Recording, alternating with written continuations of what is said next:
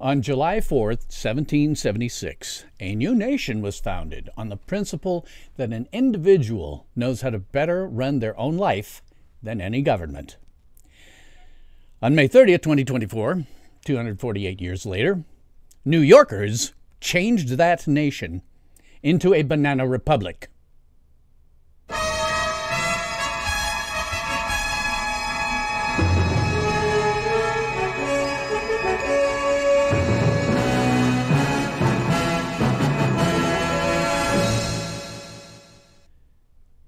Welcome to the Free Thought Frontier, and I'm your host, Bill Stone. So yeah, I'm sure you thought I was just being sensationalist when I told you how the United States, once a beacon of individual liberty throughout the world, became no better than Cuba. Well, the fact is, as critical as I've been in the past, I've always tried to do it with a level head. I've tried to be the voice of sanity in the room. But that doesn't work. So I am now done mincing words. I have been too nice for too long. I am done pussyfooting after the insane woke. And more specifically, with this video, I am done worrying about the sniveling, crying, embarrassing little bitches that now inhabit New York City. This one isn't really aimed at all of those who are my regular viewers who love freedom and individual liberty. As always, man, I can't thank you enough for showing up. I really can't. But on this one, probably the best thing you can do is to publicize this video, because you're not the ones who need to see it. It's the insane woke. Now, on May 30th, 2024, a Manhattan jury found Donald Trump guilty of all 34 charges of falsifying business records. These were utterly ludicrous charges, and I'm absolutely certain that Trump will win on appeal. The sole reason that these charges were brought against him was that the insane woke want to be rid of him at any cost. They want Donald Trump to be either disqualified from office, sent to prison, or just plain unalived. Unable to impeach him while he was in office, they are now trying to bring various charges against him around the country. These are the tactics of places like Ecuador, Cuba, Russia, and China. They have no place in a free society. The problem is the Manhattan jury. New York City is filled to the brim with nothing but woke morons. You have allowed your city to become a pest hole on par with Kuwait City, ranked the worst city in the world. That's right, New Yorkers. I'm calling you out as a bunch of submoronic left-wing jerk-offs. If I had my way, we would go full escape through New York on you. We would totally wall off Manhattan, mine the bridges, rivers, and even the ocean.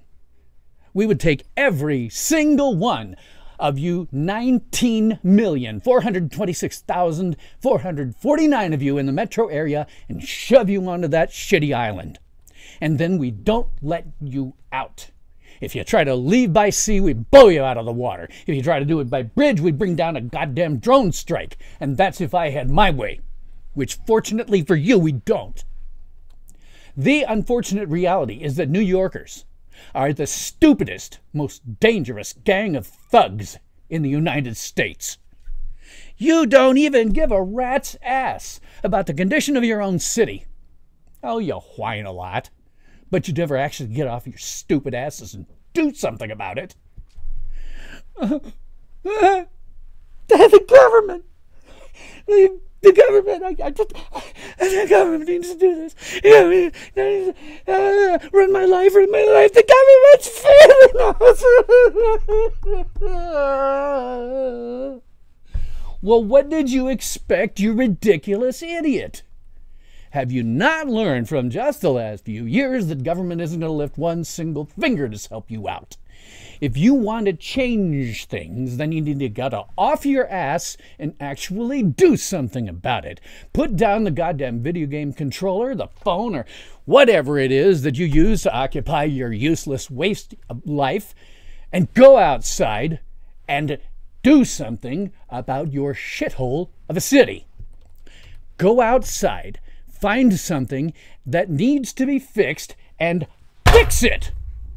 Stop sitting around like the whiny little bitches you are.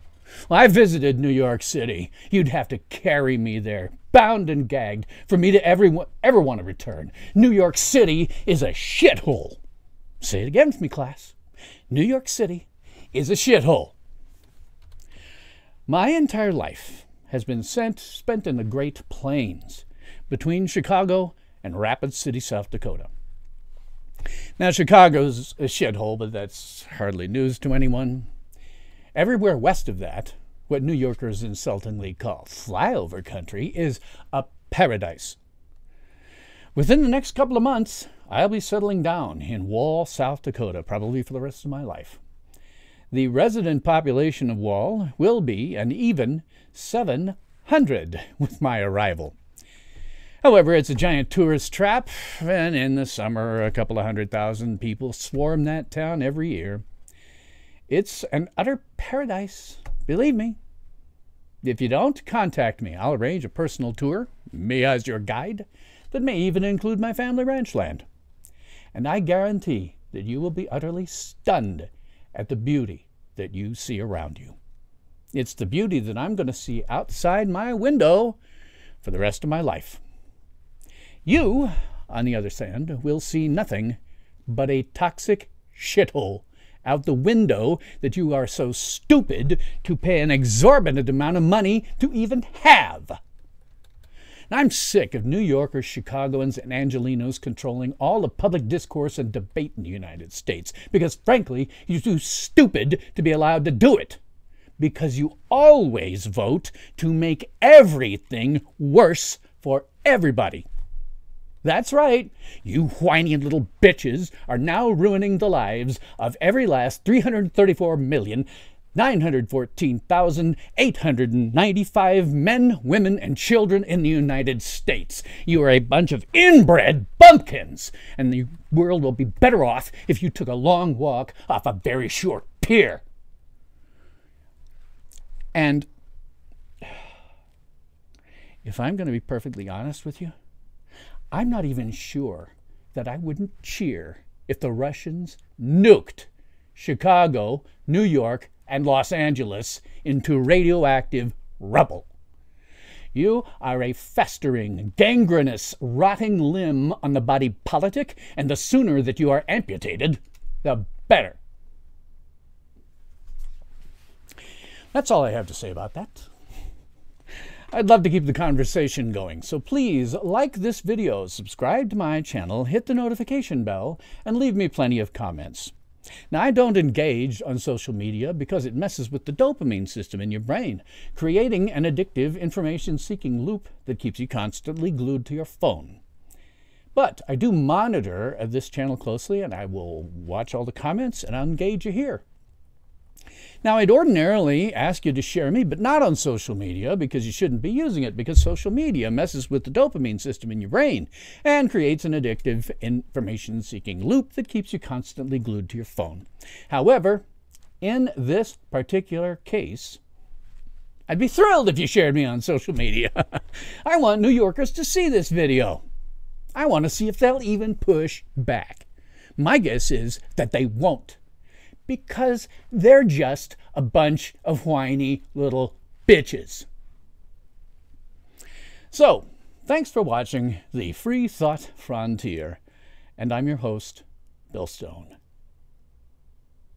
Ultimate power in this world has always been one simple thing: the control and manipulation of minds.